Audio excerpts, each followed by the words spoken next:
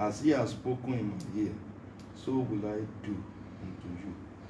And Mark 11:23 said, For verily I say unto you, that whosoever shall say unto this mountain, Be thou removed, and be thou cast into the sea, and shall not doubt in his heart, but shall believe that those things he says shall come to pass, shall whatsoever. The second one I mentioned is that the God you served that be with you will determine the outcome of every battle you fight. Psalm 20 verse 7 to 8 says, Some trusted in chariots and some in horses, but we will remember the name of the Lord our God. They are brought down and fallen, but we are rising and stand upright. 4 John 4:4 says, Ye are of God, little children, and have overcome them, because greater is he that is in you than he that is in you. The grace to say whatever God wants us to say at time, the right thing from the word, may God give to us in Jesus' name. Amen. And God will give us the grace to serve the Almighty God for the rest of our lives. Amen. Hallelujah.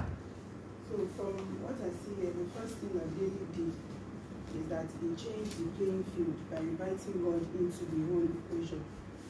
Two things could have happened. He could have gone there to ascribe glory to himself and speak of his own works and what he did.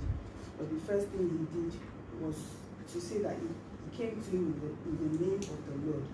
And when we look at Philippians 2 from verse 9 to 10, it says that the name of the Lord, it says that wherefore God has highly exalted him and given him a name that is above every other name, that the name of Jesus every knee should bow, of things on earth and in things in heaven and things under the earth. So when Jesus is invited into any situation, it becomes different. David had already won. Immediately he invited Jesus into the battle. It was not his battle anymore. Because even if for a stone to have entered into Goliath's skull, and the skull being one of the hardest organs things that we have on our body, it was just God that was fighting that battle himself. And I just pray that the grace to trust God, the grace to not to ascribe anything to our own selves, and ascribe all glory to God will give unto us in Jesus' name. Amen.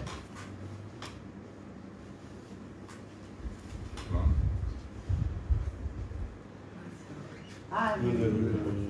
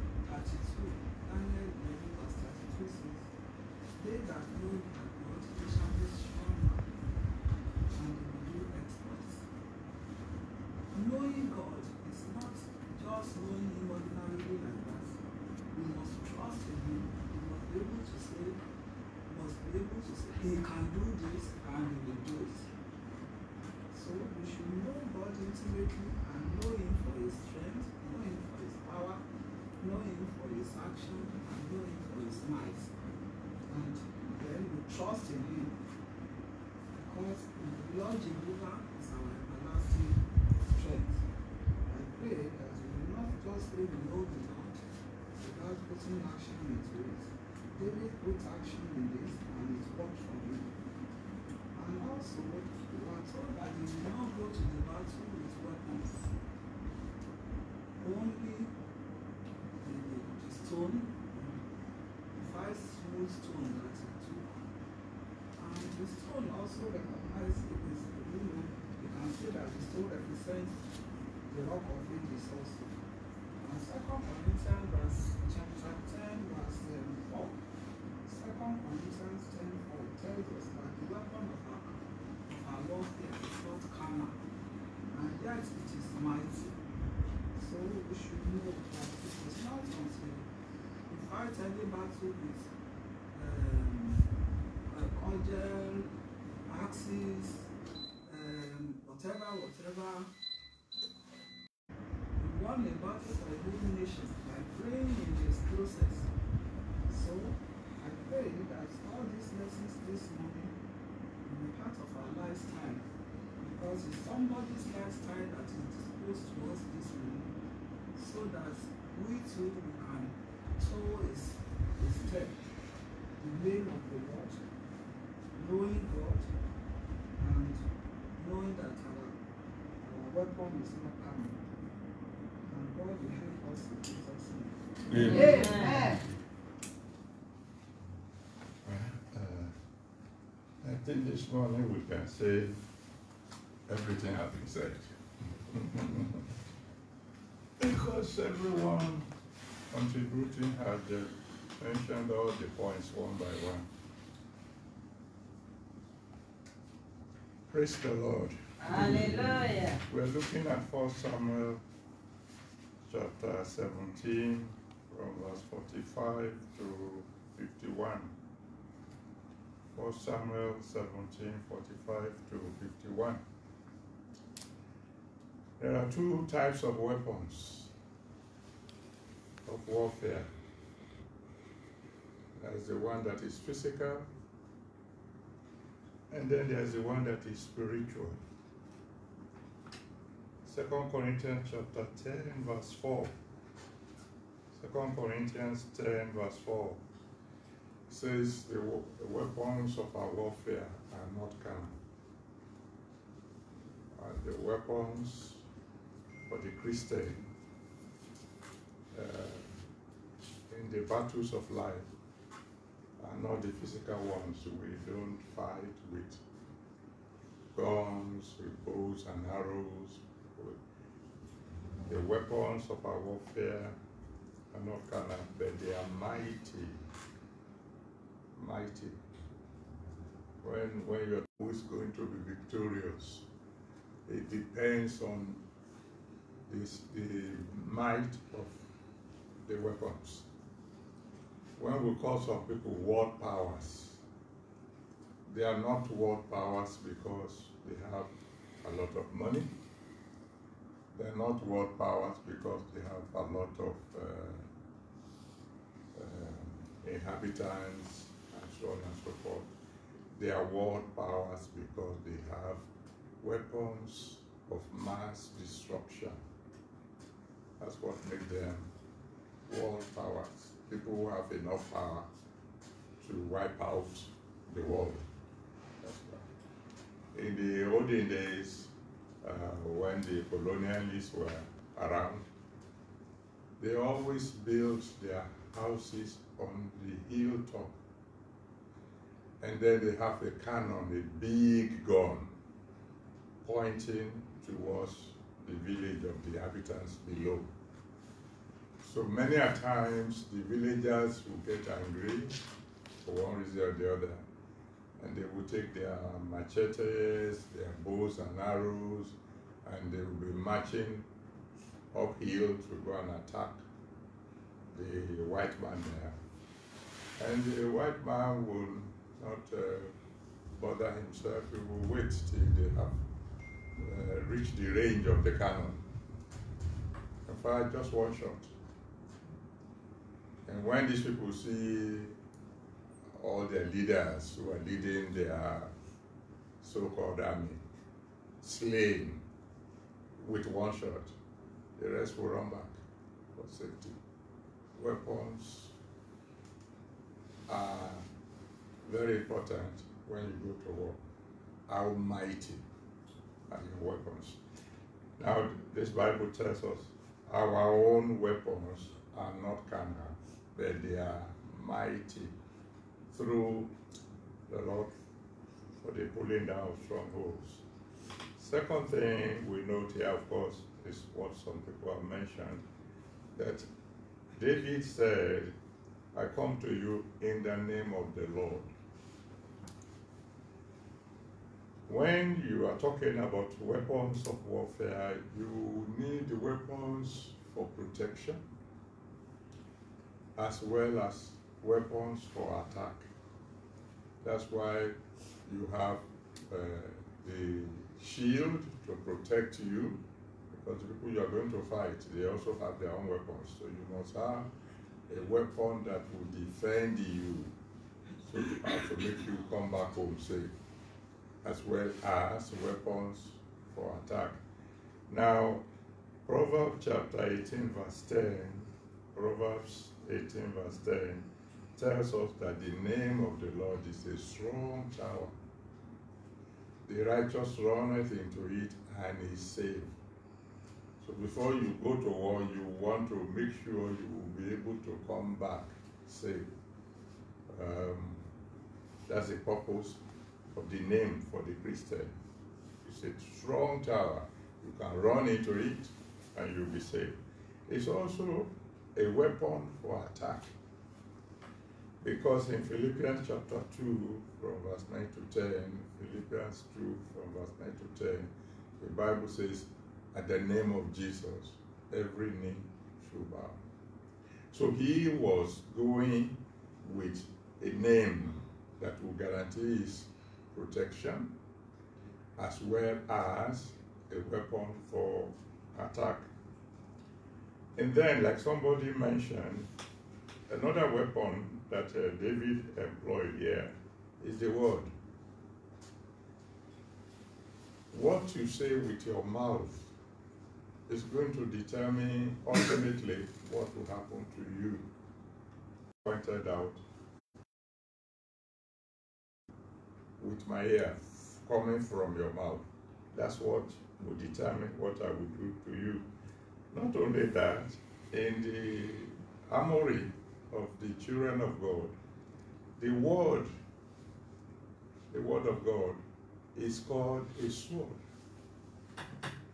Ephesians chapter 6 verse 17. Ephesians 6:17 says, the sword is, the word of God, an unseen weapon belonging to the Almighty Spirit. That's why you found in Matthew chapter 4 from verse 1 to 11, Matthew 4, 1 to 11, that when Satan came to fight with Jesus Christ, all the weapon that Jesus Christ used was, it is written. It is written. That is why every child of God must be encouraged to memorize the word of God. You need to have the word, because when the battle comes, it is what you have already learned that you'll be able to quote. If you don't know the scriptures, and all of a sudden you are faced with a life and death situation, you will not be able to say, oh, I will live, I will not die, and declare the works of God. You have to have the word ready to face the enemy. And then another important point here is that David ran towards Goliath. The Christian is not supposed to run from the enemy. We're supposed to run towards the enemy. We are to be the attacker. When we were younger, and in football, etc., the coach always says the best form of defense is the attack. That's why in our own time, they only put 2 people at the defense in football. 5 people are in the attack on the front line. But during our own time, I believe they have been changing the system now. 5 people in the front, 3 people in the midfield, and only 2 at the back, and only 1 fellow at the goalpost. In other words, you make sure that the attack section is far, far stronger than the defense section. 5 people at the front line, supported by 3 people who can join them at any moment, because attack is the best form of defense. We are not supposed to run from the enemy. We are to attack them. The Bible says in Ephesians chapter 6 from verse 10 to 17, Ephesians 6, 10 to 17, it tells us about the armor of God. There's not a single armor for your back. There is the one for your head, the one for your chest, the one for your loins, the one for your feet, etc., etc. Not a single one for your back, because you are not supposed to turn your back to the enemy. The Bible says in James chapter 4, verse 7, James 4, 7, you are to resist the devil. If you submit to God, you resist the devil will flee. If the devil sees you aggressive, he will leave you alone.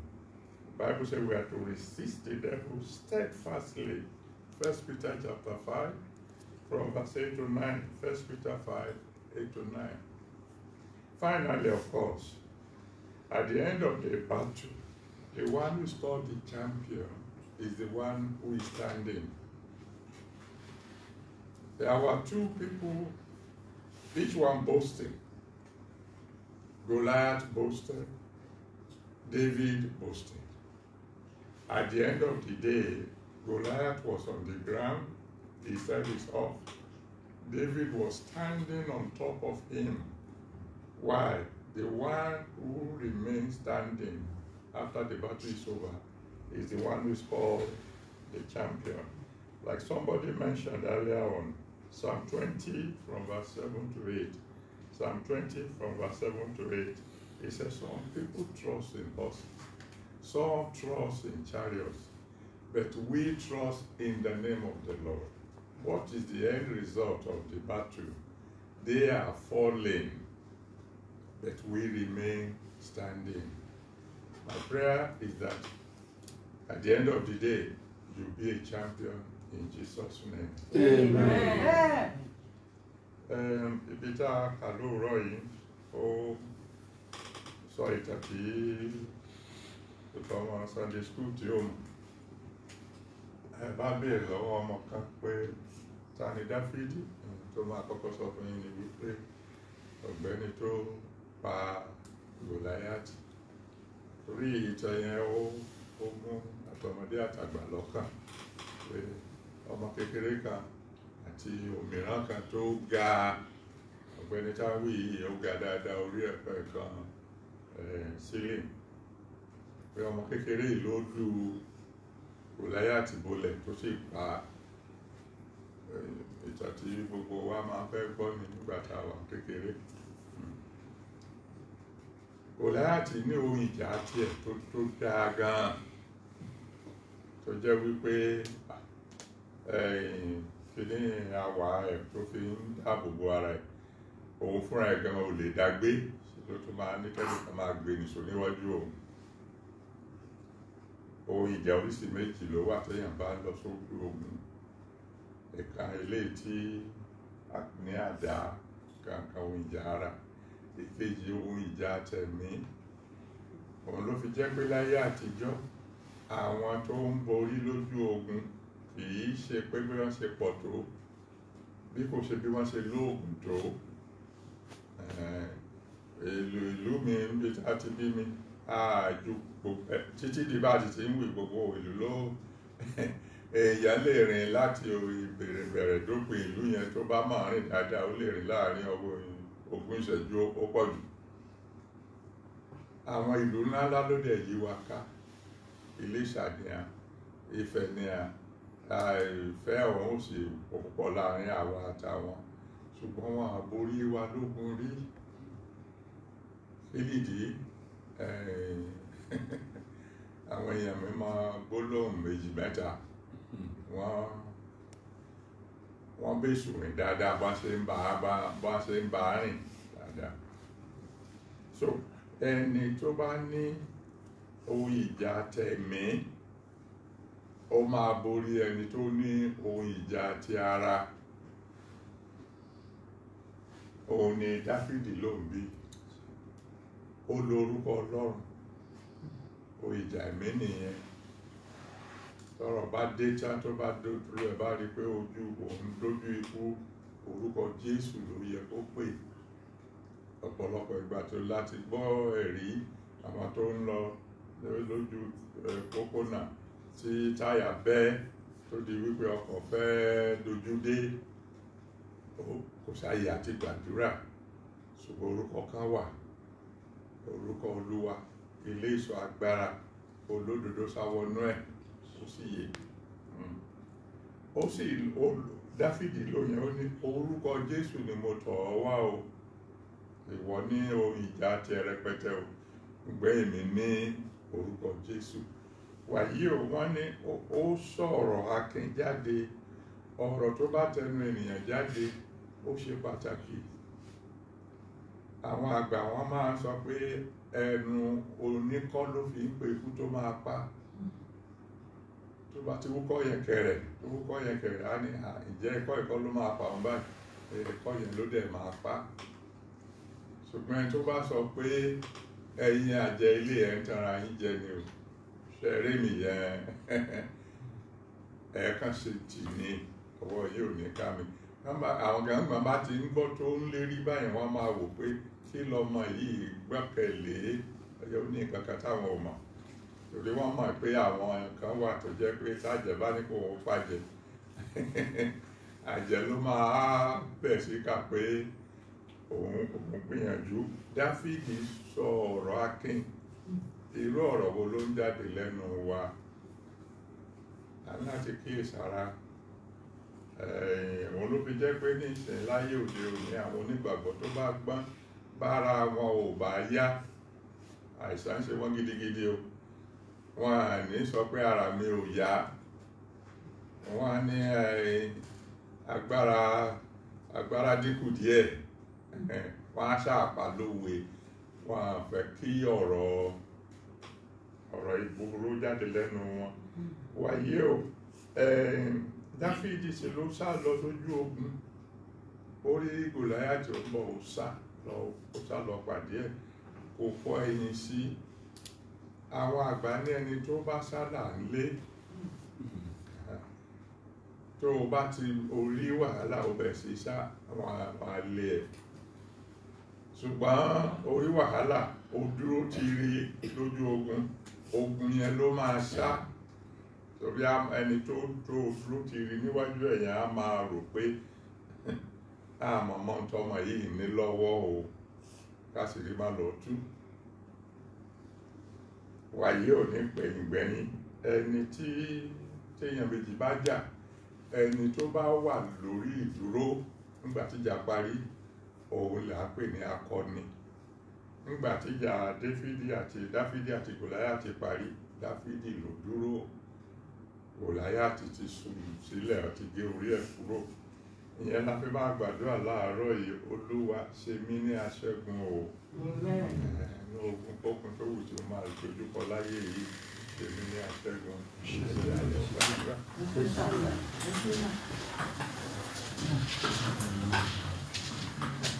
Olúwa ṣe mí ní aṣẹ́gun o, má jẹ́ kó gun owó orí mi o.